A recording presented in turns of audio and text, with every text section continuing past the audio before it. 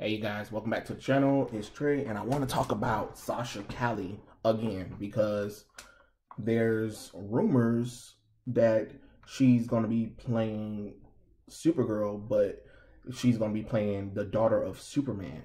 So she'll be, I guess, Henry Cavill's daughter because there's a photo of her with her hair cut in black.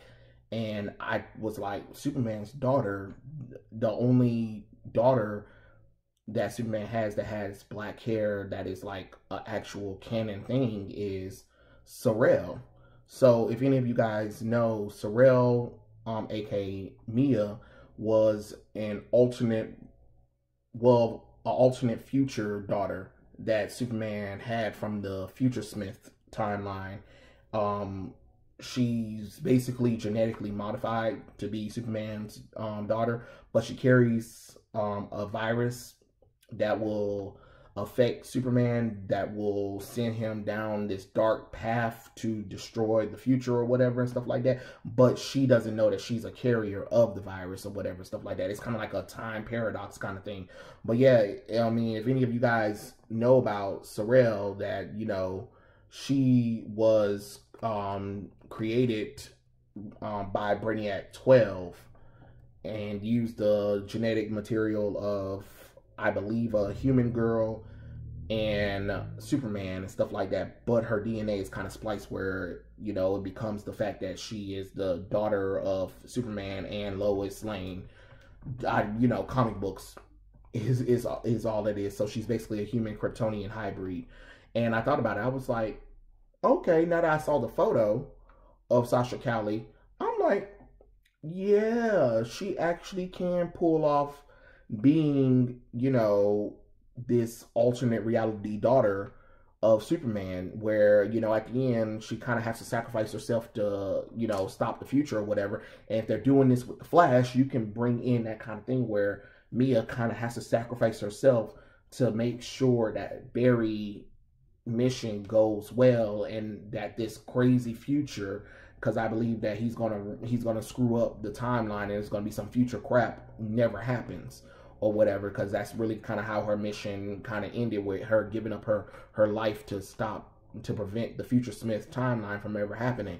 And I think that can be pretty cool. I mean, if Sasha Calle plays that character, that's fine, but as long as, you know, as long as she's not named Kara, we're fine, you know, because that's a good idea though, because a lot of people don't know much about Cir-El, and since she is genetically modified, she technically can look like another person. I mean, she can be another, you know, diverse person, since she is kind of genetically modified to still be the daughter of Superman. So you can actually have Sasha Calle as Cir-El. So I mean, I don't know. I think it's pretty interesting, you know, that they decided that they wanted that she might be the future daughter of Superman and stuff like that, because, you know, we do know that Lois Lane is pregnant in the Justice League, in the DCEU. You know, she's pregnant, and it's kind of like now that Superman's back and stuff like that, they can have their family.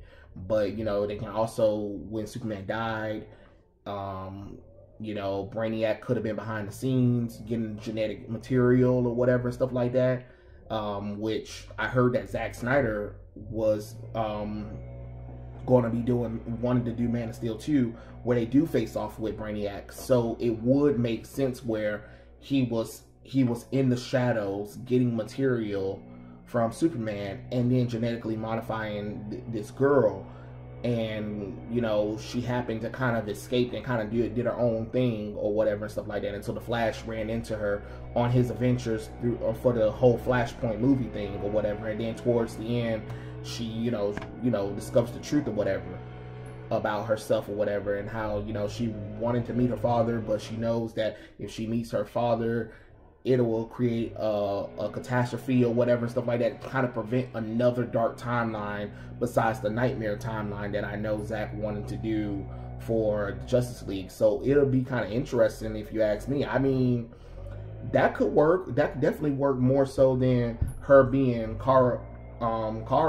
you know, Kara Zor-El. I rather that idea, because then you can kind of, you know, make her a diverse character, because she is a genetically modified child of Superman. So why not? Why not go that route? But I think that'll probably be way interesting than, oh yeah, let's, you know, race swap Kara Kent, because like I said, if you guys see my previous video, where she can also be Matrix as well, a protoplasma, you know, a protoplasma form that, you know, takes that shapeshift in the form of a girl with blonde hair, and she's inspired by Superman and kind of officially becomes his adoptive sister, and she's Matrix Supergirl. So that could have worked too as well, where, you know, towards the end of the movie and stuff like that, her body's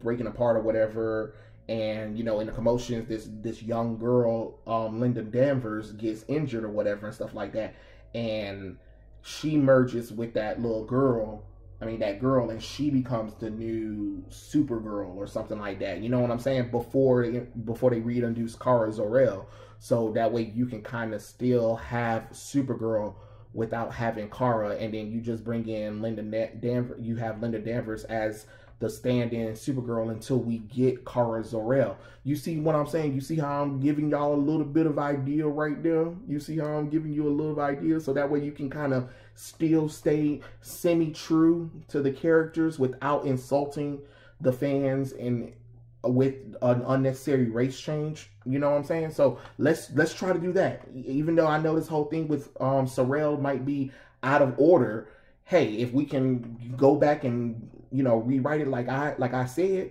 and stuff like that, and make sure we, you know, do some stuff correctly with this, I think we got a good shot at it and stuff like that. You know, I would want to see her wear her iconic, you know, thingy. What they can do is they can take that S shield from the Man of Steel or whatever, but get rid of the shield crest and just take that S and texturalize it on a black bikini suit and stuff like that, because she wears a bikini suit with a long blue cape with black gloves and black boots, black high heel boots. It's not that hard.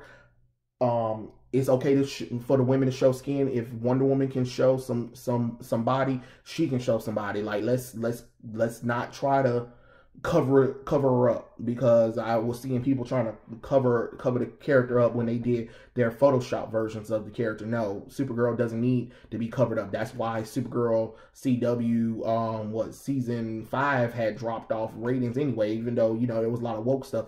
I remember a lot of people was like, when they was watching it, when they saw that Supergirl was getting a new suit, a lot of people were just like, no, they're out, because I mean it's ugly. It's ugly. It didn't look right.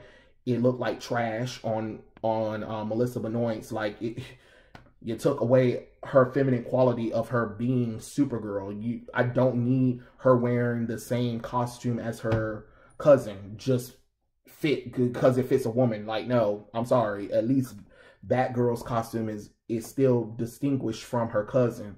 I mean, from Bruce Wayne. But, you know, this one right here with Supergirl, what she need to cover up for? She's literally the Girl of Steel. Make it make sense, people.